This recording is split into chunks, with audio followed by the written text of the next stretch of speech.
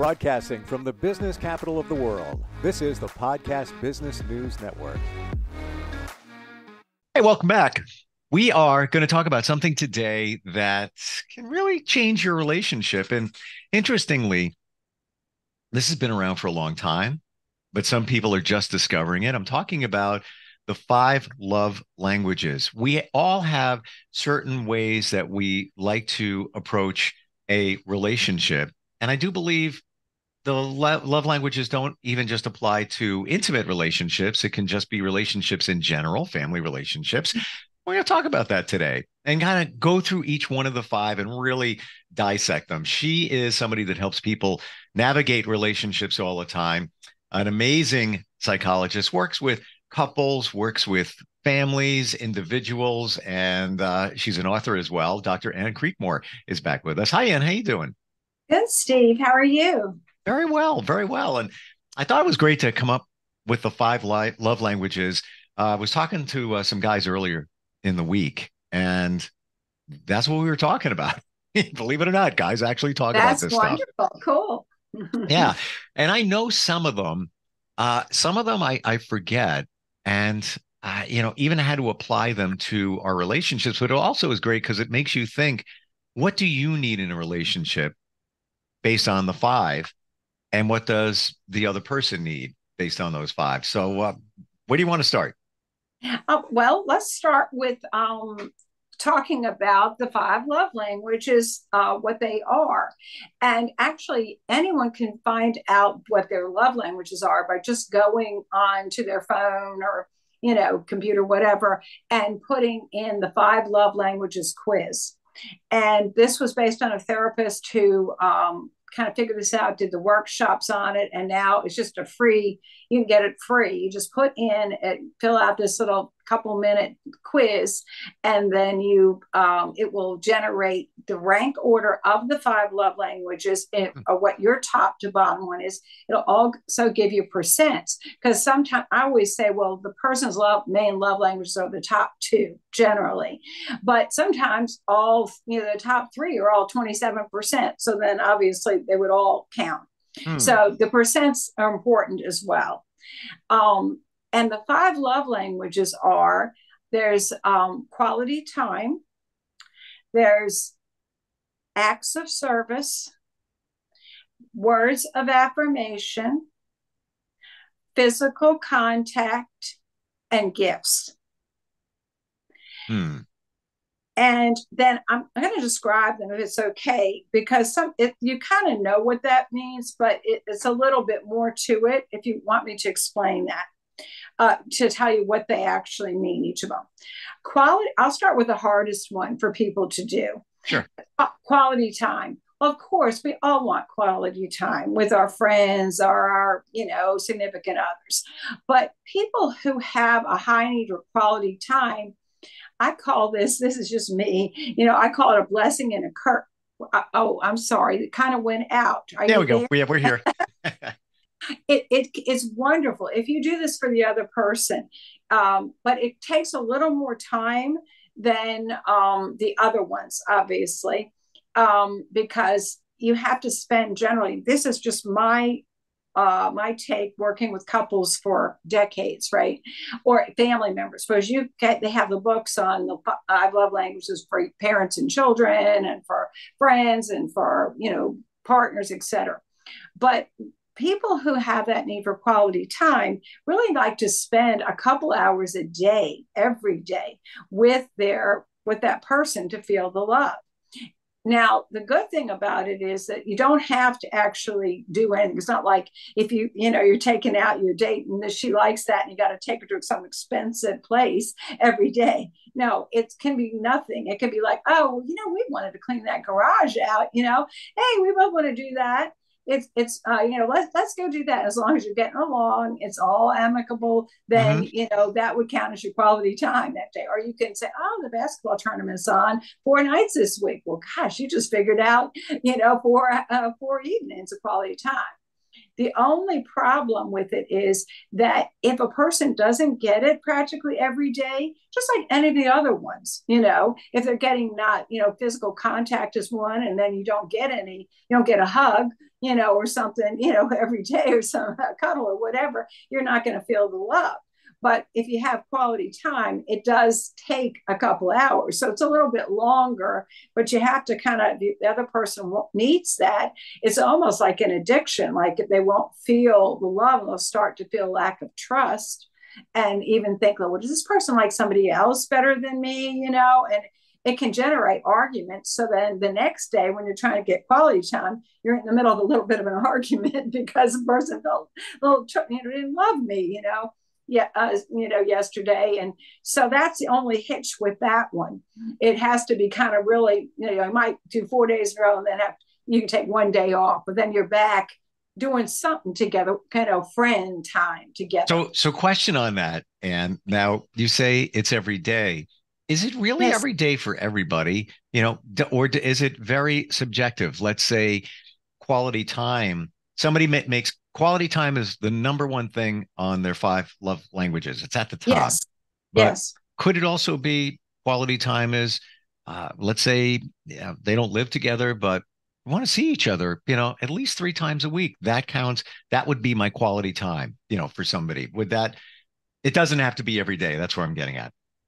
Yes, I mean this is just my experience working with couples. Okay. That if of course you can be mature about things and realize if you live apart, but I mean, even then you could, be talking through the day and touching base, or maybe, getting to playing a game together online or something like that.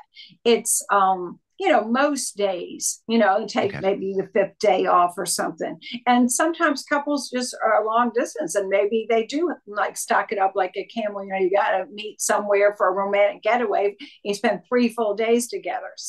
I've seen a few couples like that were able to be doing it that way. But you got to understand, a lot of times people might get a little feisty with you just because that if they needed the quality time, they didn't get it for a day or two. That could just be the problem. It's triggering those unmet affectional needs somehow, and they're Sure. reacting to that. And like you said, great point. Doing things together. It doesn't have to be a date. Like a person I hang with, we painted a room at her place exactly a week ago, 6 Mhm. hours. Ended Yeah, it, you did it. 12:30 a.m., but it was fun doing it together. Right. And that counted as, one time during the week we got together.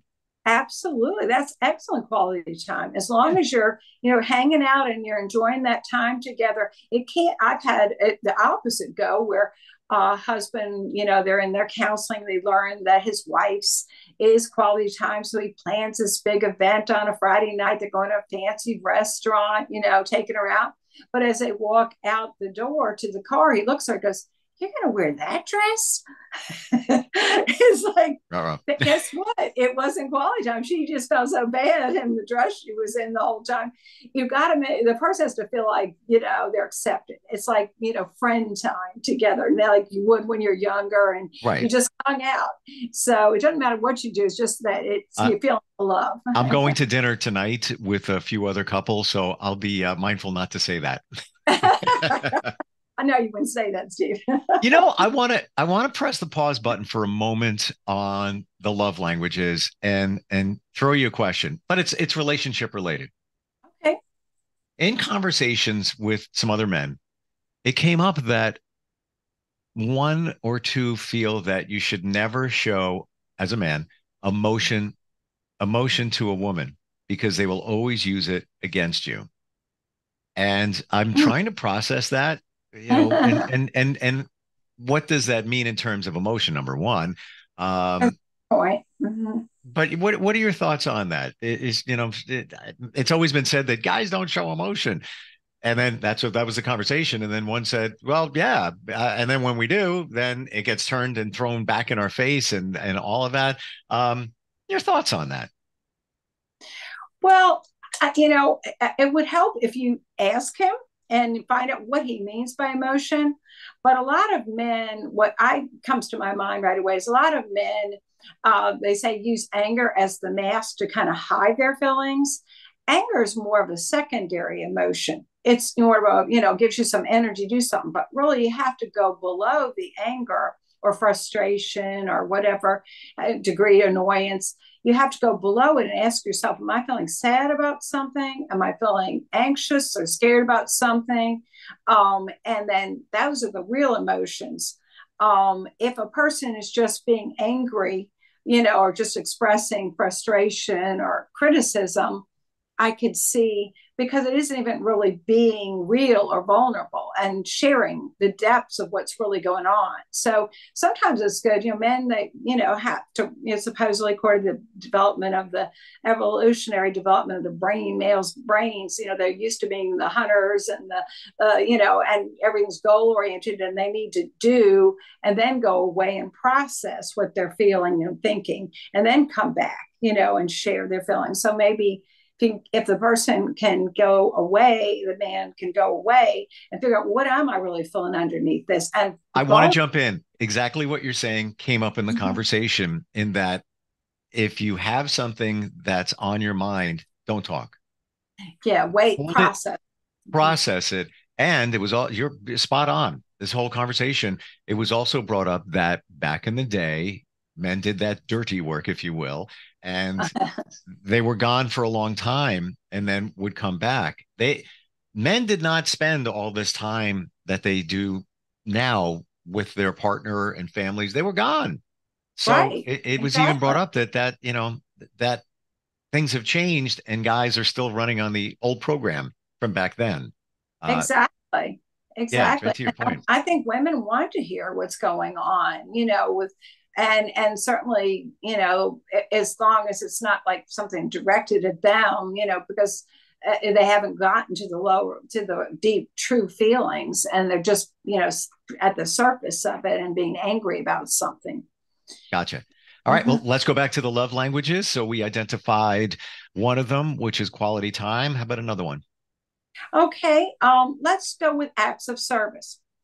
Acts of service is a lot of people might think that that's like, say, partners or whatever, that it's they're doing their chores, I'm doing my chores. It's not that. It's not about just fulfilling, your part of the chore you were supposed to do.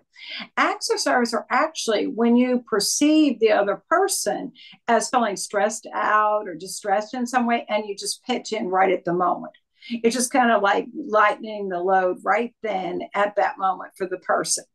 And just doing something that helps them out at the moment. You're there for them. Gotcha. So, yeah. And do you have a question about that? Because I was saying, no, an act of service. Let's give another example. Would it be okay? I'll use my example before. Act of service. Came over and helped paint the room and did some other stuff. Major acts of service and quality time. And I'm sure you were given positive affirmations. We get into the words of affirmations next. And then I must have nailed at least 4 right there. You just nailed it there. Yeah. As much as I was like, it's 10 o'clock at night and I'm still painting. It was a good thing. And it was fun. It was fun. It was just right. Cool. After a long day, that was the challenge. But it needed, for other reasons, it needed to get done then. Right. Exactly. We're on a clock to get it done. So, okay. So acts of service is one of them. It's not mine in terms of the priority love languages. And it's almost hard for me to process somebody putting that at the top of their list. Have you talked to people where acts of service is number one? Absolutely. I mean, I can think, these, I can't say which one more of, they're all kind of equal. Sure. Because I do it with all couples that come in for therapy. That's one of the things, part of their assessment would be that, to go home and do that, bring it in next time, and we work on it. So yeah, tons of people do acts of service. And, guys may sometimes, since, supposedly the energy, the male, female, is the man wants to be trusted or wants to provide and the woman wants to be cherished and listened to and her needs provided, kind of that alchemy kind of thing between men and women. So some men, automatically want to do these acts of service. It's kind of a guy thing as well, providing, like, going over, let me help you get this painting done or whatever, that's a kind of an act of service. And I had, but unfortunately, if that doesn't do it for the woman, for example, I'm thinking of a situation where a couple was getting actually divorced and they kind of wanted co-parenting. So he would come in for his therapy because he actually didn't want the divorce really. But she would do the co-parenting telehealth. Well, he would come sometimes for his therapy. And we did the love languages anyway. And for his children too, because a lot of it was the focus, to help the children understand their needs. But his was acts of service, was his top one. And guess what? Her bottom one that was like a 3% that didn't matter to her was. Yep. Acts of service. So his whole marriage, he'd been doing these little things, noticing and just pitching in and doing. And she of course loved it. It was just like a gift. We all like a gift, but doesn't necessarily mean, oh, he loves me, or doesn't mean, that he did these acts of service. She didn't feel the love. They had kind of opposite ones, which is why to bring it out and talk about it. And so you really know. So he'd been doing all that all those years, and it really had never. And she was getting out of the marriage really not feeling she was really loved.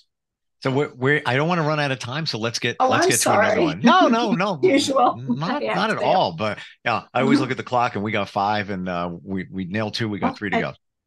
Okay. Words of affirmation. I see them as easier just because, you can say nice things, compliments, I love you. You look nice. You did a good job. This place, this looks great. Whatever you say, those are all, and even if you're apart, right? Say you don't need the quality time, you're not together, living in the same city, for example, like we talked about, you can just be texting through the day, 5 affirmations, or on the phone say them, and that's, people feel the love that way. Would it be the same? Would this come out of the category of words of affirmation when somebody says, I appreciate you? Absolutely. Okay. Anytime you say something positive about the person, it's a word of affirmation. And any compliment or any feeling of love expressed for them, I love you, that's an affirmation. That's one of my top 2. Right. Everybody's different. I know mine. There it is. That's one of them. Definitely top 2. What's one of the other? I'm trying to think of the other. Them, but I'm trying to remember another one. How about it? Let's see. Gifts. Okay. Gifts.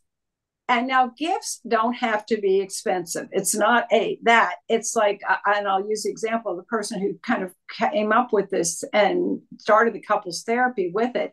He had a man come to his workshop for the 5 love languages, and the man's husband, or the wife didn't come, only the husband, and said, I think my wife would like gifts. So he went home. He said, I'm going to give her a different gift every day. So he's at the mall. He gets her the fat cookie that she likes, and he brings it home. And then he's on the way home. He says, a couple little wildflowers. He gets a little bouquet and hands it to her the next day. The next day, then he writes a little note, puts a little placard next to something, a little something. By the end of the week, she's going, he loves me. And he was right. It was gifts. So it's not expensive. It's just the thought that counts, that you're thinking of the person, and just give them a little something. And it could be, I think back to, and I think all of us do this when we think about a love language, how we apply it. I will occasionally just stop by and drop off a cup of coffee of a certain type and prepared a certain way. Here you go. Got to go. Bye. And that's it. Little things like that. That would be perfect. That's a great example. Yeah. And if you brought coffee when you were painting, like you're saying, you got all 4. Let's see. When and there you got. I picked up the paint. I got it covered. I got it covered. I brought sandpaper. Okay, so that was my gift. That is a gift. I'm serious, because you needed it, and it's also an act of service, and it was thoughtful. It was thoughtful. It was a little gift. You didn't say, "Oh, and you can." Here's the receipt. Take me back. I'm teasing with you. No, I got you. I'm just saying you did them all. So what's the 5th one? Let's see. if you did that one. I'm teasing you. Let me think. Affection. Physical contact. Yes. Oops, I didn't mean to get into that. No. I wasn't even thinking what it was. So, but yeah, physical contact. If you come in and you give a hug, or, whatever, a pat or whatever, you're doing your physical contact. So and that's the way to do it for a guy. Might as well just do all of them. I mean, so if you don't know what it is, just do all of them and you're going to be great. Right. And with your child as well, and the physical connection there is definitely high. That's one of my top two there. How do you know that you're doing enough? Let's say gifts. That was a rare example of somebody giving a gift every day, just in a fun kind of way. There's nothing wrong with that. But how do you know it's enough? Well, it's a good question. A lot of times, like when couples come in the next week after we've worked on it and they've kind of got their homework and they realize, oh no, acts of service does nothing, but she likes gifts, and it's got to up that week. Well, I'll ask them, how's it going? And, how do you feel? Do you feel you've been doing it? You're on your honor to do that for the other person. And then how did the person receive it? Does the person feel that it is coming their way? And I just feel like from what I've seen that people kind of can tell, will know. I mean, it's not something that if you know that your partner likes physical contact and you didn't do anything but tap their face on their cheek that week, you didn't do enough, right? I mean, you got to know that's not what would be sufficient.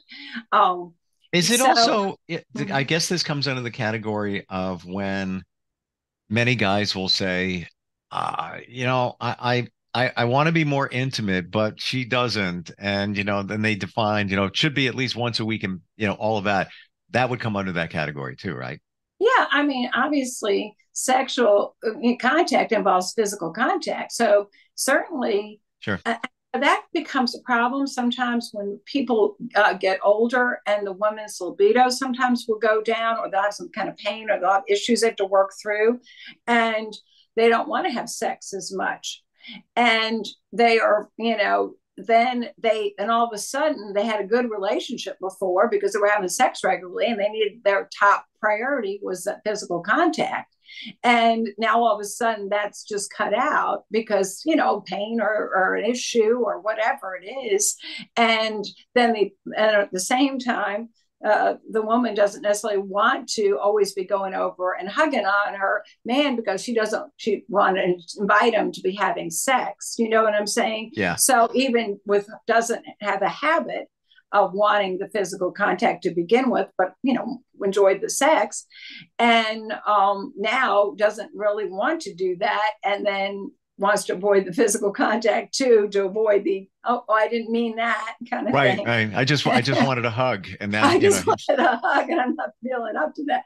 Well, you know what? I feel we're out of time. I feel let's press the pause button on just what we're talking about here, because intimacy is so important in a relationship, especially a marriage. Maybe we'll circle back to that and dig a little bit deeper. Sounds like a plan in the future. Yeah. And how do we find you? If somebody, wants to dig deeper into the love languages, or maybe they're having some challenges in their relationship with one of them, maybe needs not getting met. How do they meet you? Yes. My website, I have a couple of them, but the main one is psychologistinvirginia.com. And that would have me on it. My email, Dr. Creekmore at hotmail.com. And it has my phone numbers, everything. So people can probably reach me easily somewhere on there. And awesome. My books and my hypnosis MP3s and so on are on there as well. Yeah. And the books are fantastic. They so in depth, but easy for the rest of us to understand. Thank you.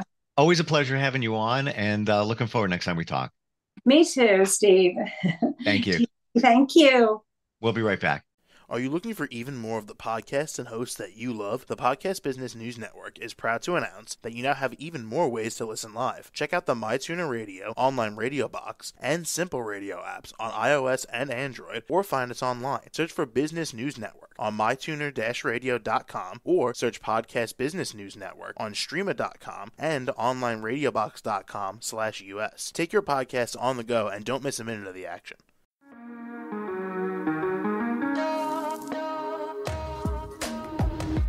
Broadcasting from the business capital of the world, this is the Podcast Business News Network. For nearly 2,000 severely injured veterans, everyday life has become filled with barriers. Day-to-day simple tasks can become pretty daunting. I have to carry my chair up 2 flights of steps or have somebody do it for me. What scares me the most is just the falling. When I'm struggling with my house, I think, to have that one great barrier just knocked down, it's crucial. Home for Our Troops is a wonderful nonprofit that builds a mortgage-free, fully adaptive, handicap-accessible house. And there's no catch. It'll be our very first home that we've ever owned. This is a game changer. This is where your life begins again. We need you to join us in completing this important mission. Please visit hfotusa.org and help build homes and rebuild lives. Because of you, everything's going to be okay.